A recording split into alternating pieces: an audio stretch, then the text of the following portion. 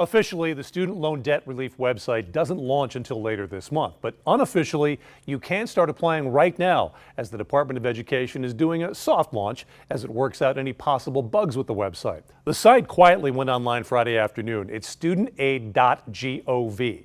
You can submit an application right now, but again, it won't be processed until the site officially launches later on this month. And if you apply now, you don't need to reapply later.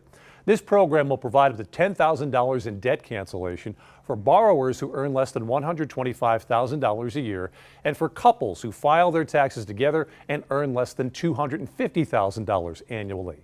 Pell Grant recipients, who make up the majority of the borrowers in this case, would be eligible for an additional $10,000 in debt relief for a $20,000 total. The overall plan is expected to help more than 40 million borrowers, according to the Biden administration. The application form requests a borrower's full name, social security number, date of birth, and contact information, and includes an income-related question for 2020 or 2021. That's all in order to verify the applicant's eligibility.